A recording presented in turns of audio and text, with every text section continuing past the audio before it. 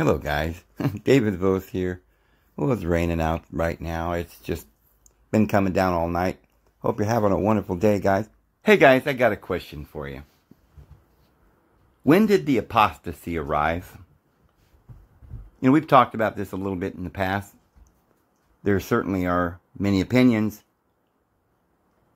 Well, there might be kind of stages to this. A lot of people think it was the Nicene Creed in 325 AD. I've said there were moments that seemed to be quite disturbing events in the history of man. It seemed to be a great apostasy. We've got 395 when the flame went out, which was the Vestal Virgins that would keep this flame going. And these are the Eleusinian mysteries, the Latin mysteries that go back to ancient days. We've talked about modern times. I believe if a Christian looks around, somebody who has any inkling of what the Bible teaches and is a Christian, we look around the world, we see a lot of things like transgenderism and people who just vile and vulgar. They don't believe in the divine being. You might say Nietzsche or something. You know, the divine being is dead. Karl Marx. There are various things that one could say this was when the apostasy occurred. But of course, as you guys know, I believe that the latter days began really after World War II. From that point forward, we started having, you know, these huge events in history to try and deceive mankind in such a way.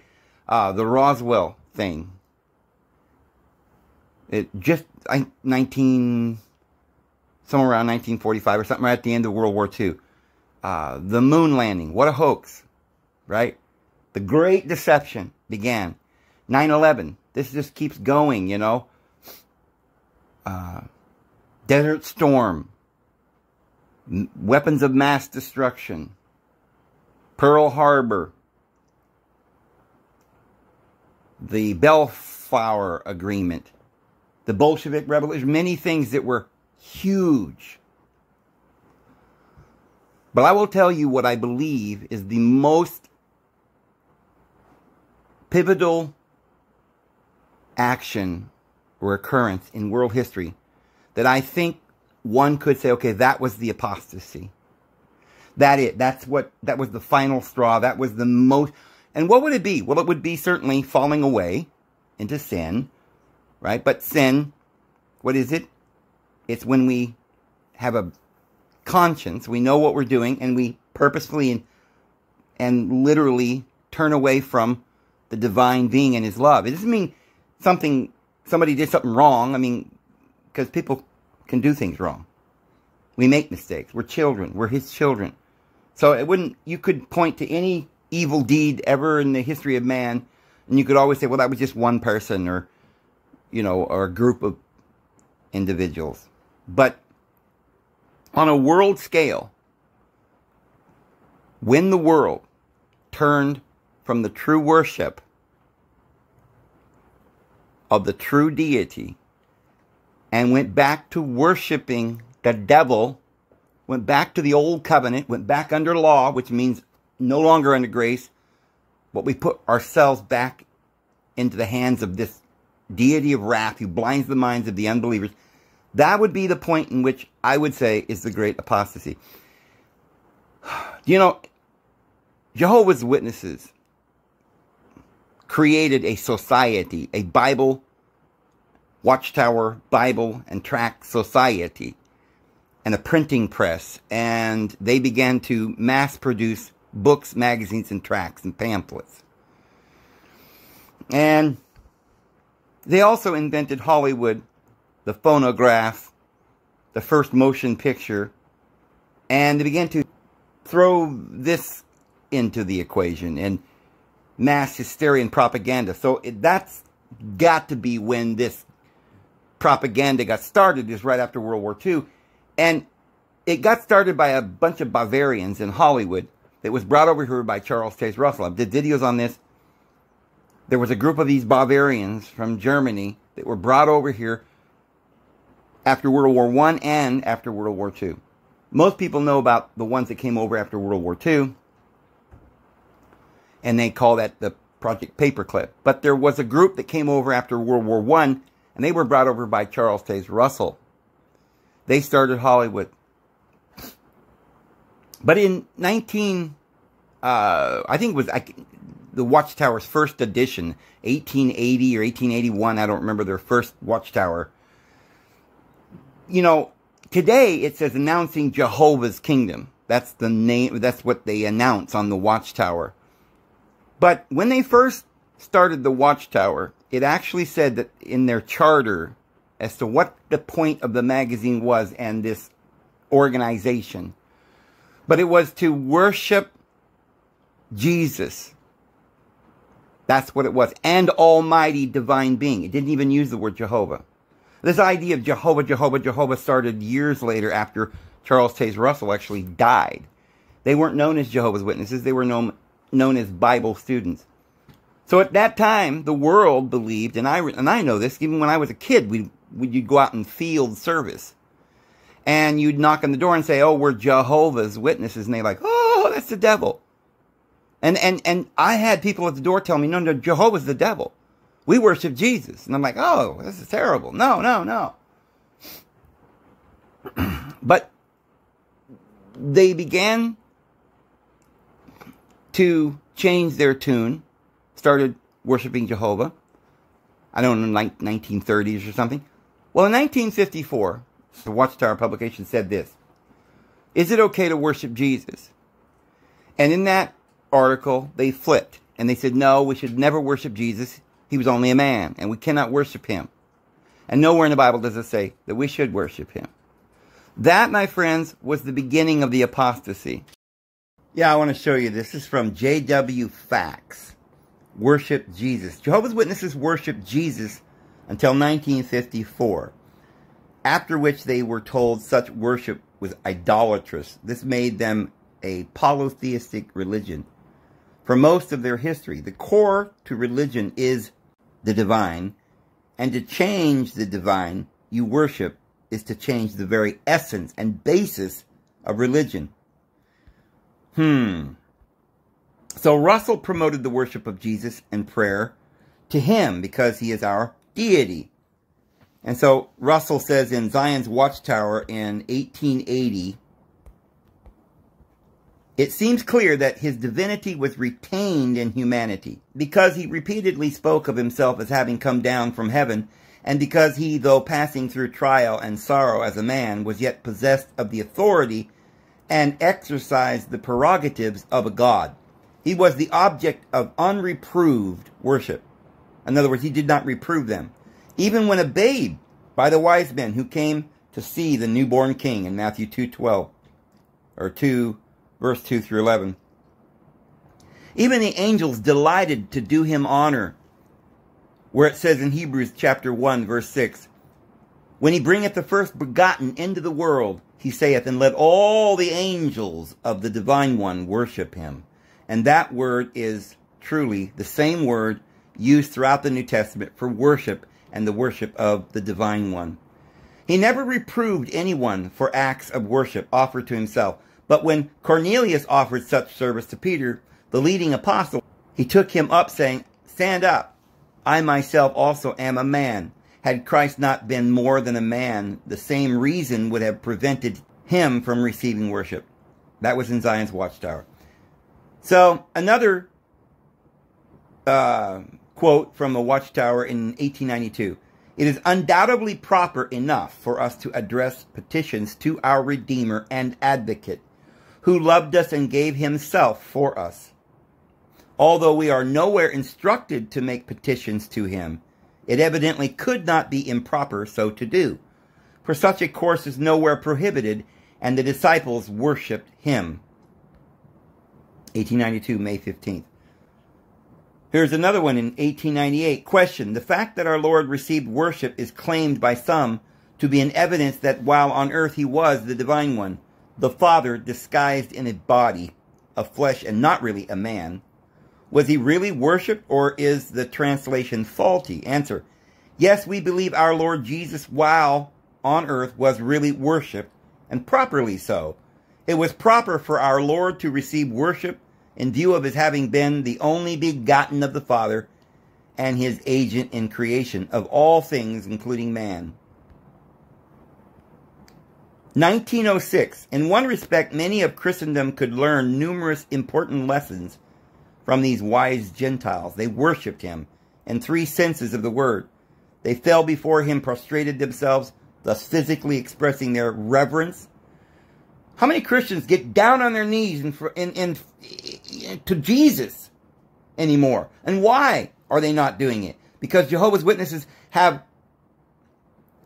gone around publishing these pamphlets and Watchtower articles at this point now, and we'll show from 1954, where they've brought in this great apostasy and told the world not to worship Jesus. And I think they've convinced most people.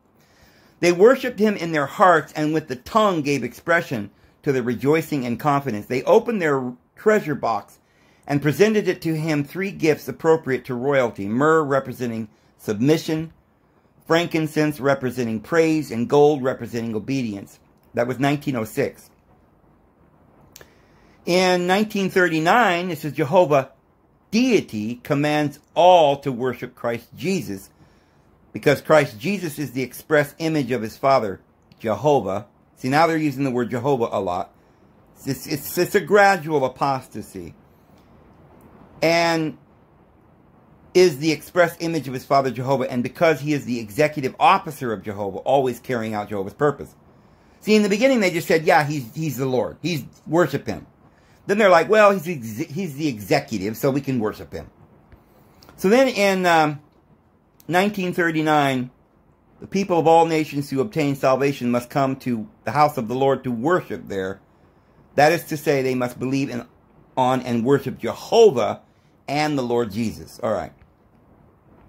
1945, they say, as Christ is coming to reign as the king in Jehovah's capital organization, Zion, to bring in a righteous new world, Jehovah makes him infinitely higher than the godly angels or messengers, and accordingly commands them to worship him, since Jehovah God now reigns as king by means of his capital organization, Zion. Then whosoever would worship him must also worship and bow down to Jehovah's chief one in that capital organization.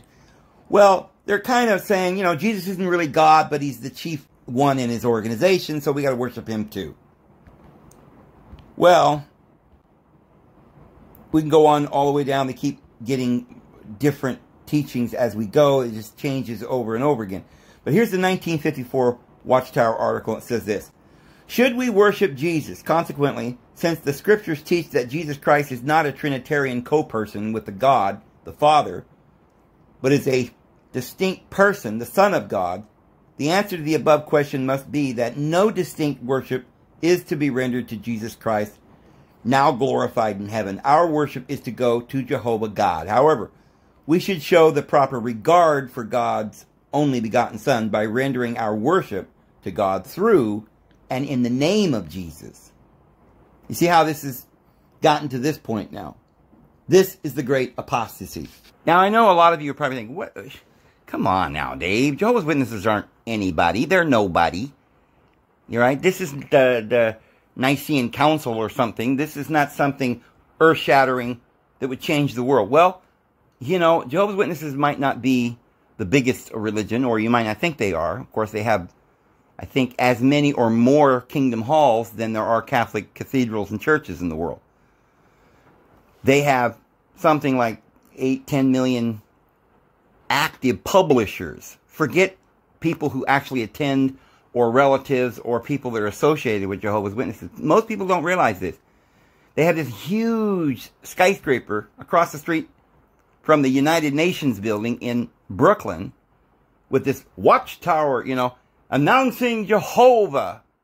Now, if Jehovah is the devil, then it only became so in the last few years because of their apostasy, because of them publishing millions and millions. It's like, you know, McDonald's, millions sold, then it was billions, now it's billions and billions. Well, I mean, I don't even know if there's a way to know how many Watchtowers Awakes and pamphlets that they published.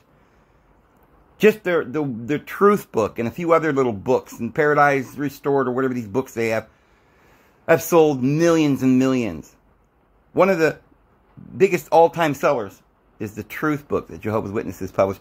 And their Bible, the New World Order Bible, is like up there with the King James now. Everybody's got one. You go to a Goodwill thrift store or something, you look in there and they always got a Jehovah's Witness Bible. They're everywhere. It's like going to a motel and there's a Gideon Bible. Well, now you can go anywhere and find a Jehovah's Witness New World Order Bible. And they said they put the name Jehovah back in there. Well, why was it out of there? Because Christians didn't believe in Jehovah. Christians, for the first several hundred years, didn't have a Hebrew Bible. There was no Jehovah in there. They only used the Greek Septuagint. And it nowhere used the word Jehovah. It was Lord. And there's probably some hanky-panky that's been going on. And we've gone through the translations and different conspiracies and things that we can show where they didn't just take it out and then put it back in, but they probably it wasn't in there in the first place in many of the places that they put it in. So there's lots of controversies. When Jehovah's Witnesses say they put it back in there over 7,000 times, many people say, well, it shouldn't have been in there that many times. So, but I don't want to get into that. The point I'm trying to make is that Jehovah's Witnesses, just like Seventh-day Adventists, who came along and now everybody thinks that we're under the Ten Commandments all over again. Christians didn't believe that. We believed in the grace of the Lord Jesus. But all of a sudden, boom, people started being told, we got to keep the Sabbath. And now if you go to a Lutheran or Baptist or a Presbyterian, they think, oh yeah, we keep the Ten Commandments. Wait a minute, how come you don't keep the Sabbath? Oh, well, I guess we're hypocrites. And then Herbert Armstrong came along and was like, we got to keep all the holy days, blah, blah, blah. This kingdom good news has never been preached in all the world for 2,000 years. Right? And here's the truth. We got to go back to being Judaizers. Keep all the holy days. What about all these sacrifices and slavery and No, we don't do that part. But we do keep all these holy days and the Sabbath. Why does Paul say that we're not to observe days and seasons and years and Sabbaths? Right? Why does Paul says we're under no law at all?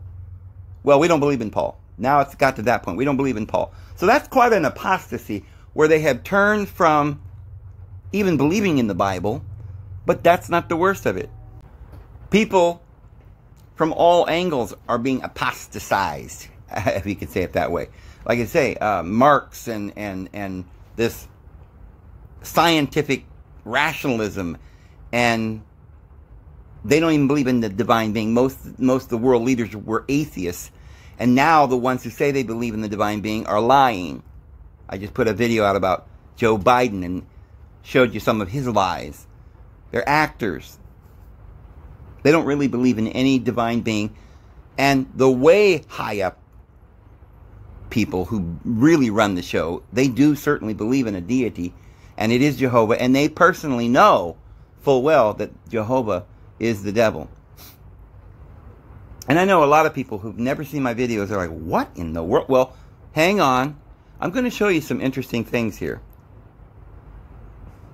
But the biggest thing that ever happened was that in these last many years here, or since World War II, there have been these groups that have just canvassed the world to get everybody to go back to the law, back to judging one another.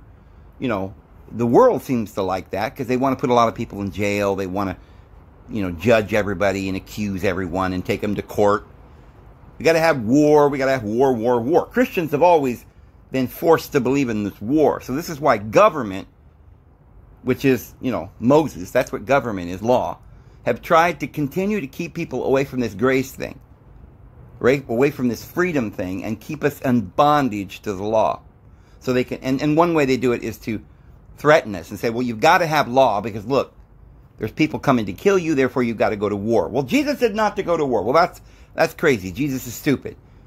So then it goes from there to, all right, now we're like schizophrenic, and we're like, well, you're not allowed to defend yourself.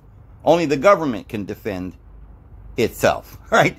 And you don't even get defended by the government. The government's just defending itself against you. I mean, this gets real convoluted. But the one thing that would be the greatest marker of apostasy would be the turning away of mankind as a whole from the divine worship of the true divine being. Now, the divine being is everywhere, in all, through all, and above all. And Christ said, ye are the Elohim. Yes. But, you see, the Bible does teach that as a man, as a mortal, we are not to be worshipped. I will show you in a minute some verses that tell us very clearly that we should never worship a man. But yet, Jesus said, ye, talking to humans, are the Elohim. Are we not to worship Ha Elohim? The New World Translation translates Ha Elohim as the true divine being, the true God, they translate it. And yet, humans are told not to worship humans in the Bible, and we'll show you that. Why? Because as humans, we're not even in the kingdom of the divine. We're in another kingdom under the authority of Yahweh. And in Yahweh's kingdom, you must only worship Him. But Christians are no part of this world.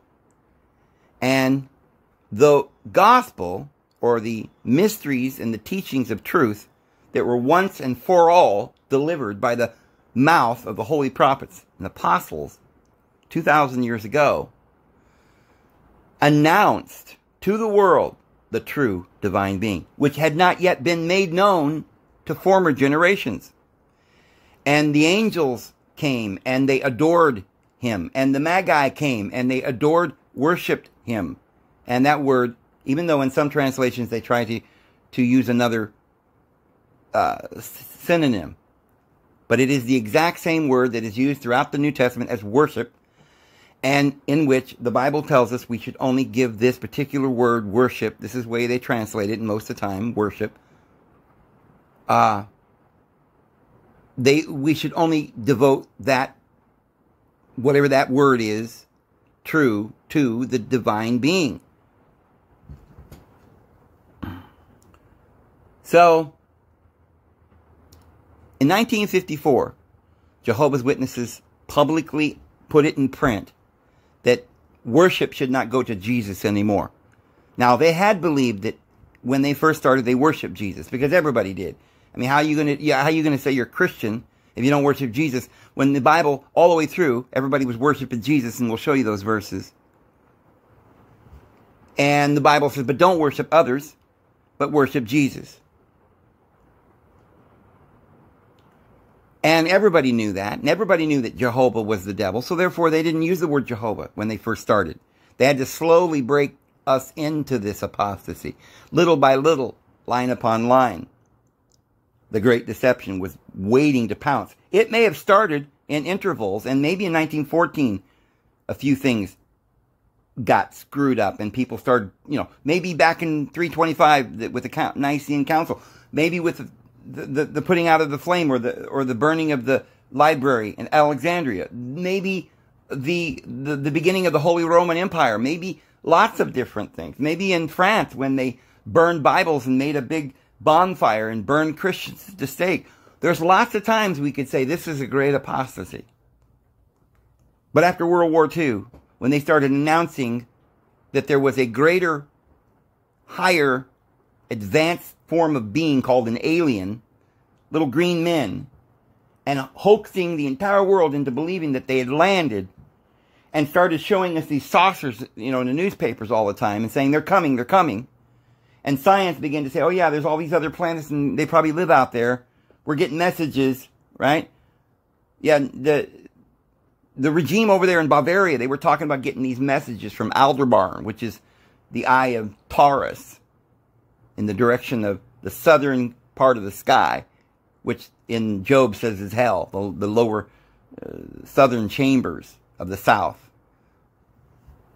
It's a prison. And even Jehovah's Witnesses, when they first started, up until I don't know what year, believed that their deity, and they worshiped Jehovah from the beginning. They just didn't make it very public. They didn't announce the word Jehovah, Jehovah, Jehovah yet. You know, they didn't call themselves Jehovah's Witnesses. But they still worshiped Jehovah. And they said he lived on a star called Alcyon. Well, guess what? Alcyon is just beyond Aldebaran in the exact same direction in the Pleiades. And the Pleiades is the 7 maidens that ride the back of Taurus. They're sitting on the shoulders of Taurus as if they're riding the beast. And Alcyon was the chief of these 7 maidens. And that is that direction towards the center of the galaxy, deep into the south. And so the idea that people have worshipped this being that goes deep into our past, because you have to understand, when you're looking back in that direction, you're looking into the past. And so all the occult, because remember, Jehovah's Witnesses were started by Masons. Charles Russell was a Mason of a 33 degree. They all believed that they worshiped this being called Jehovah. This was, you can look in Albert Pike's Morals and Dogma, and that's what they worship, is Jehovah. Okay? And they all said that he dwelled out there towards the center. You go to Orion, the star Sirius, and beyond that, Aldebaran and Alcyon. And that's where this Jehovah dwells. And so they began the occult in various forms. They created Seventh-day Adventists to get us all to go back to the Sabbath. Herbert Armstrong, by the way, who was in Pasadena, where his cult was established, which is also the same place that Aleister Crowley, who was brought over here by Charles Russell, set up his school, the Templi Ordi, or whatever it's called, of the Orient, where he taught these evil mysteries, the dark side of the mysteries, where they worship Jehovah. And he had a school and a cult. After Charles Russell died, he took over. And he had certain disciples, such as Anton LaVey, who started the Church of Satan, and certain individuals who started NASA, the CIA, and individuals like L. Ron Hubbard, who started Scientology, and that was it's a big presence there in Hollywood. Anton LaVey was a big presence in the music industry. But this is an evil takeover. This is the great apostasy. Hollywood is the great apostasy, created by Charles Taze Russell. But the actual thing that they published, or the actual teaching that they put in their pamphlets and canvassed the world with, is this idea that we should never worship Jesus. He was only a man. The angel Michael. We've said before, angel means El, An is heavenly, El. So the heavenly Els, there's more than one. The Elohim is plural. And there is the father of the divine beings, that Jesus even used a Greek term for, Uranus, who was the father of the gods, and whose son was Zeus and others. And he had an evil son that fought with Zeus all the time, and that was Saturn, or the Egyptian Set, or the word we call Satan. So, when Jesus was on the cross, he cried out, Eli, Eli, ala sabachthani. My God, why hast thou forsaken me? Eli is El with an I on the end, which means my God, or my El.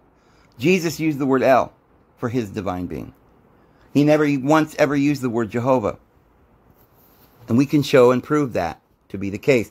We can find evidence that the Apostle Paul said that Jesus was the Lord, where he referenced a scripture in Psalms. It's all about El Elyon. That's what the book of Psalms is. David wrote most of it, and he wrote most of it to El and Elohim. And this is where Jesus quotes, he says, ye are Elohim, and the scripture cannot be broken. Ye are the gods, because it's Psalms 82. But in that Psalms, it says that whoever calls upon the name of the Lord shall be saved. And The New World Translation changed that, took words out of the Bible and added words, and changed that to Jehovah rather than Kyrios in the Septuagint Bible, the Holy Textus Receptus, and started going by this Talmudic Jewish Masoretic manuscripts that were invented out of whole cloth in 900 AD. But the Apostle Paul quotes that verse and says that that Lord that everybody must confess is Jesus Christ. But let me show you a verse in Matthew chapter 2. And I'm going to read from the beginning, verse 1. Now when Jesus was born in Bethlehem of Judea, in the days of Herod the king, behold, there came wise men. Oh, these were wise men. Astrologers. What? Christians can't believe in astrology. This is crazy. Well, they were astrologers, and they were wise. They came from the east, saying, where is that is born King of the Jews? For we have seen his star in the east and are come to worship him. Worship him. And then go down to verse 8, and we'll start with verse 7. Then Herod, when he had privately called the wise men, inquired of them diligently what time the star had appeared. And he sent them to Bethlehem and said, go and search diligently for the young child. And when ye have found him, bring me word again, that I may come and worship him also. What is that word worship? Well, let's go back here and click on it and go into the interlinear so we can get the Greek. And we'll go down to where they use the word worship, and we see that the word is 4352, proskuneo, to do reverence, to bow your knee, obeisance, to worship. Properly to kiss the ground and prostrate yourself before someone and worship them. Now, does that really mean to worship or just to be honoring somebody? Well, let me show you something. Well, let me go back and get verse 8 as well. Let's read the whole thing. And I, John, saw these things and heard them. And when I had heard and seen, I fell down to worship before the feet of the angel which showed me these things. Then saith he unto me, seest thou do it not, for I am thy fellow servant, and of thy brethren the prophets, and of them which keep the sayings of this book. Worship God. What is that word? Worship. 4352. To do reverence, to go down on your knees and do obeisance or worship. Then see, you're not supposed to worship even angels. Now let's look at this other verse. That was 22:9. But further in Revelation 19 verse 10, I might have to start in verse 9 here. It says, and he saith unto me, right, blessed are they which are called unto the marriage supper of the Lamb. And he saith unto me, these are the true sayings of the divine. And I fell at his feet to worship him. And he saith unto me, seest thou do it not, I am thy fellow servant, and of thy brethren, that I have the testimony of Jesus. Worship deity. So, here's an angel, and twice John tries to worship him, bow down, do obeisance. And the angel specifically says, only do this obeisance, this worship, this adoration to the divine being. Okay, now we've said the angels are divine. They're elves. They're higher elves. But they, all of them, do not wish to be worshipped. They want us always to worship our divine mother, our divine heavenly Father, and the Lord Jesus Christ. Now, this is from the scriptures, and this is what the world has lost. This is the great apostasy. When we have fallen away from worshiping the true divine being and have gone to worshiping the God of the Old Testament, the devil, the deity of vengeance, whose name is jealous and will not pardon your sins, and in his wrath said, you'll not enter into my rest. who Jesus said, your father, looking at the Sanhedrin, is the devil and a liar and a murderer from the beginning. He is from beneath, but my Father is from above. He is from this world, but I am no part of this world. My kingdom is no part of this world. So, then take a look at Matthew chapter 2, verse 11. And let's go down to the King James, and it says, and when they were come into the house, they saw the young child with Mary his mother, and fell down and worshipped him. And when they had opened their treasures, they presented unto him gifts, gold and frankincense and myrrh. Remember the song? Come, let us adore him. Come, let us adore him. Come, let us adore him, Christ the Lord. You see, we used to believe that, friends. We used to be Christians. We used to know that Jesus was real. We used to know that he was the Lord. We used to know that in his name only are we saved, and through him and by him and for him. We used to worship him, and we knew that the Old Testament was wrong and that that was the deity of vengeance. We knew this. The great apostasy has come. And yes, friends, that word worship there is the same word, 4352, proskuneo, do reverence. Now, take a look at this as well.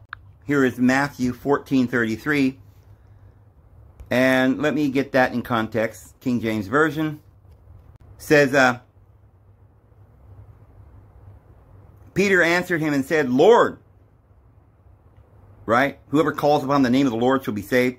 Peter's about to get saved. This is the true Lord. If thou bid me come unto thee on the water. And he said, come. And when Peter was come down out of the ship, he walked on the water to go to Jesus.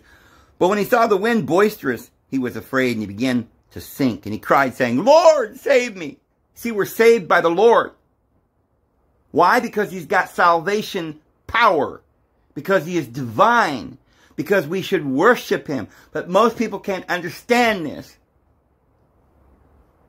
And they begin to sink in their own doubts and confusion in this world. But you see, immediately Jesus stretched forth his hand and caught him and said unto him, O thou of little faith, wherefore didst thou doubt? And when they were come into the ship, the wind ceased. Then they were in the ship, and they came and worshipped him, saying, Of a truth, thou art the Son of the Divine One. You see, who is this man that can still the wind, calm the sea? Only the divine being can, by his mouth, say to the wind, cease, and to the waves, stop, be still, and say unto that mountain, be moved. Well, guess what? Jesus said we could do that with faith. Why? Because Christ said, I and the Father are one. So just as the divine Father is the divine one, is deity, the fullness of that divine pleroma dwelleth bodily in Christ, and we can worship him. But remember, Jesus said, just as I am in the Father and the Father in me, ye may be in us. Now, we are not already in him. We do not have that faith yet. We must abide in the vine. We must hang on to the love and cast out the fear. But when we open our eyes and recognize the Christ in us, as the Apostle Peter did, and then he was able to walk on water and do all kinds of things, heal the sick and raise the dead. Why? Because then Peter came to understand what that power was. It was that divine power that dwelt in him in bodily form. That was the Lord Jesus and his heavenly Father and our divine mother, the Holy Spirit. The feminine Ruach Elohim. So now let's go back to another verse. Matthew 28:9. Let's get that in context. Start with verse 8. And they departed quickly from the sepulchre with fear and great joy, and did run to bring his disciples word And as they went to tell his disciples, behold, Jesus met them, saying, All hail! And they came and held him by the feet and worshipped him. And then said Jesus unto them, Don't worship me. No, he didn't say that. And then Jesus said unto them, Be not afraid. Go tell my brethren that they go into Galilee, and there they shall see me also. You see. And then they can worship me too. You see. And then you can understand that I am in the Father, and the Father is in me, and that ye are also in me, and in my Father. And that ye also are Elohim. And that ye also can be filled with his great divine power and command the sea and move mountains. But you must understand that the head of this body is Jesus. We're all one body, many members in one body. And the head cannot say unto the toe, I have no need of thee. So if you're just a toe in this body, Jesus is never going to say, I don't need you. We need each other. And as Christians, we don't worship each other. We're just the body. Okay? We know that we're loved and we're needed, but we worship the Lord Jesus. Now, look at John chapter 20 and verse 28, and we'll go down and get that in context. Verse 26 we'll read, After 8 days again, his disciples were within, and Thomas with them, and then came Jesus, the doors being shut, and stood in the midst, and said, Peace be unto you. Do you know what the root of the word peace is in the original language that the Old Testament was written in? That word, the root word, means to be whole, to be complete. And that's what it means to be at peace, to be at rest, to be in the oneness of the body of Christ. And he said, Peace be unto you. Then saith he unto the Thomas, Reach hither thy finger, and behold my hands, and reach hither thy hand, and thrust it into my side, and be not faithless, but believing. Believing what?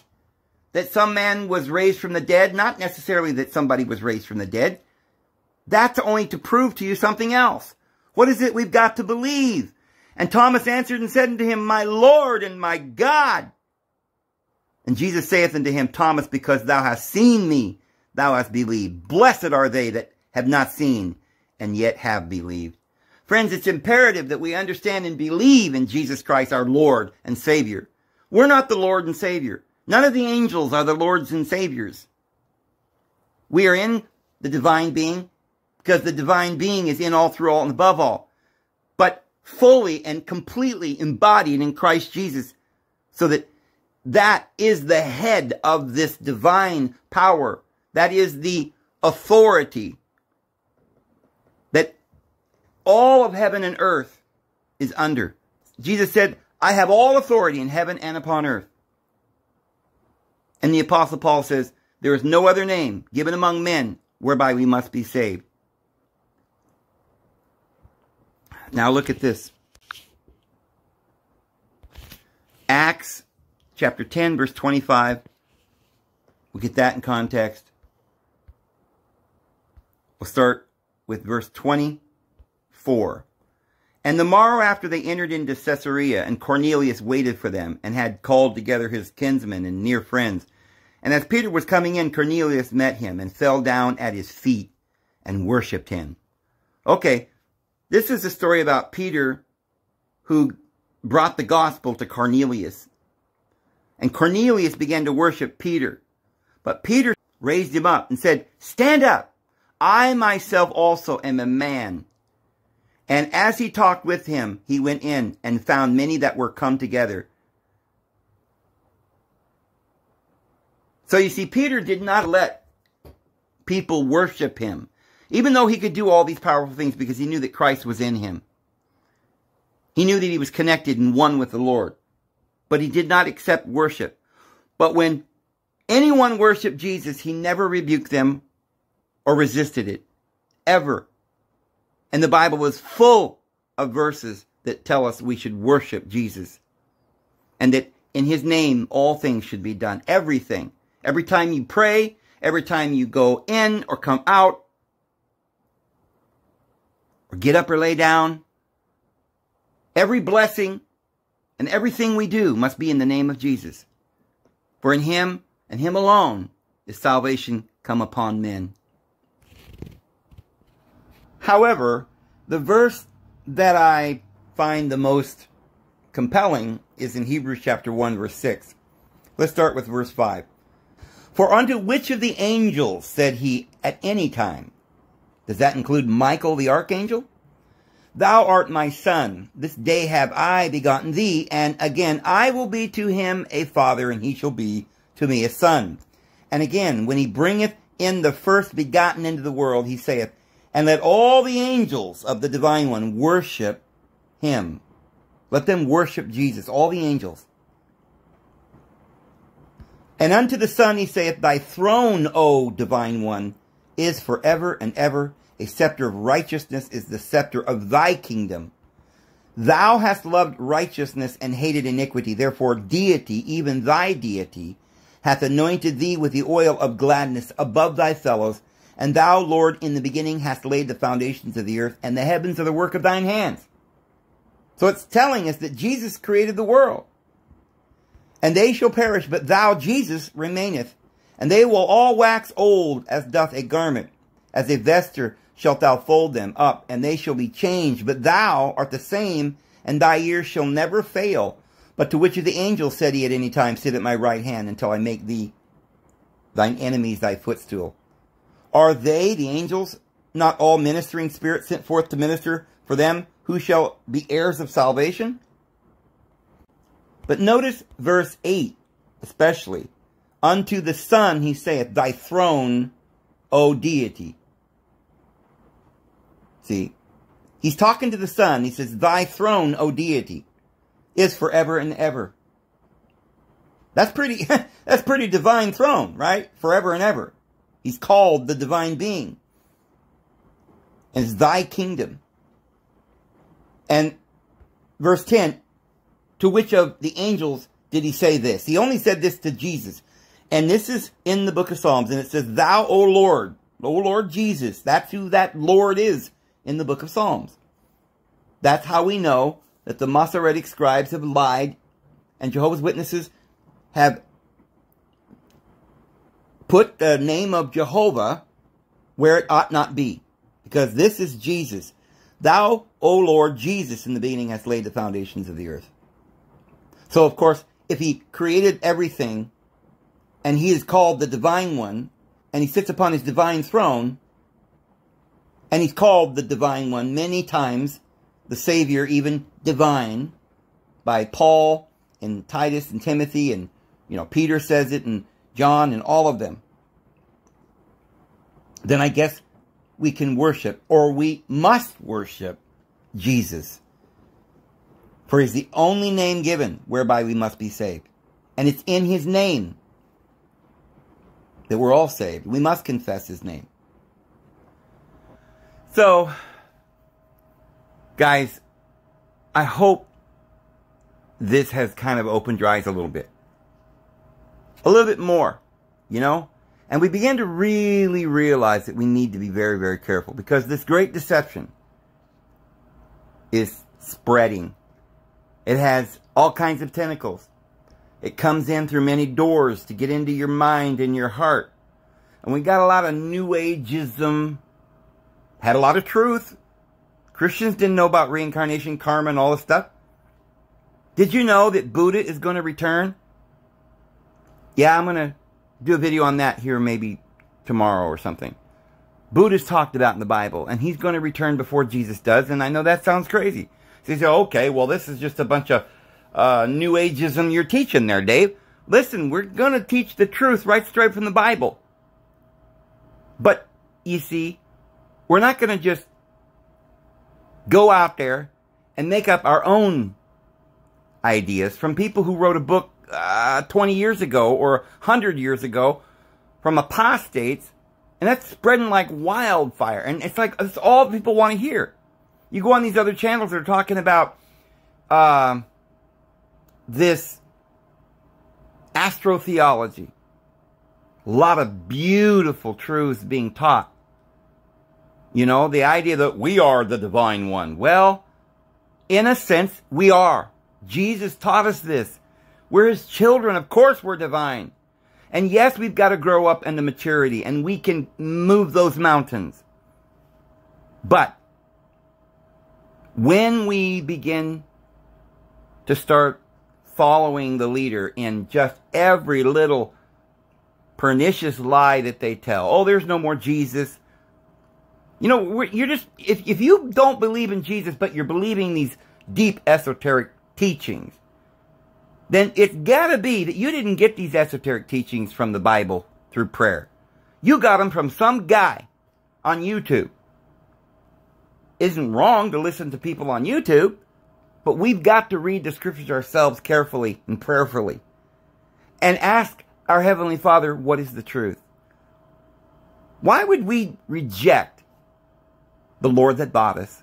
Why would we deny the divinity of the Lord Jesus Christ? We're playing right into the hands of these cults, all created by these Illuminati Satanists that have been preparing the world to stop believing in Jesus and to go back again unto Jehovah. There is so much schizophrenia going on in the world. We've got people that think that they can just, well, we'll just pick and choose. We'll be Buddhists now. Hey, Buddha was a prophet. But we don't follow Buddha. Why? Because Buddha was a predecessor of Jesus, and Jesus is the Lord incarnate. Jesus had other brothers. Jesus said Elihu was the greatest man ever born of a woman. And I'm going to show you in another video, scripturally, that individuals like Elihu, who lived in the past, were great prophets that were sent to the world. And they're going to return. But they're not the divine being. They're not who we worship. We don't worship Buddha. Buddha was a great prophet who taught great, wonderful mysteries. As I've said, Daniel was the head of the Magi at the very same time in history that a man named Zoroaster was teaching the Magi religion up in Persia. I'm not going to go into that today, but you must understand the Bible has prophesied a lot of things. Much of it we have never been told. I was just watching a video yesterday about some guy, some Judean, that thought he understood that Hebrew was the most important language and that it was what this entire physical world was built on. He has no idea how much truth he just said there, and yet how confused he really is. Because this world is based on those words. And Yahweh, those letters are vowels, and they bring into manifestation the consonants, the letters. And the Lord speaks, and it was done. And so Yahweh brought everything into this carnal form. But what we need to understand is the true spiritual meaning of these words, that all of these Kabbalists have no clue. Have no clue. Because it's been hidden from them and revealed unto the babes. And in the end, all of these little fine points, we're all searching and we're hungry for this information. And it will all be revealed in the Lord's due time. But the most important thing is that we do not literally apostatize from the holy truth once delivered unto the saints by the apostles, that our divine Lord and Savior came to the world, goodwill towards men, and brought the gospel, the good news of our salvation, that we have eternal life by simply receiving by His grace as a free gift eternal life. And once we simply put faith in Him and cry out to Him, He promises that He will hear us. And He has promised us that anyone who calls upon the name of the Lord will be saved. And that means delivered. The Bible tells you over and over again in other places that this deliverance is a deliverance from the wrath that's coming, this great trial that's coming upon the earth. The test, the book of Revelation says, the 10 days of trial. He'll keep us from it. We're not appointed unto the wrath. And all we have to do is through endurance, we will gain our souls. Not one hair of our heads will be harmed. We shall remain until he comes if we keep our white robes unspotted from the world and learn to master that song, that 10-string instrument, the truth, by prayer and through thanksgiving and through faith in his name.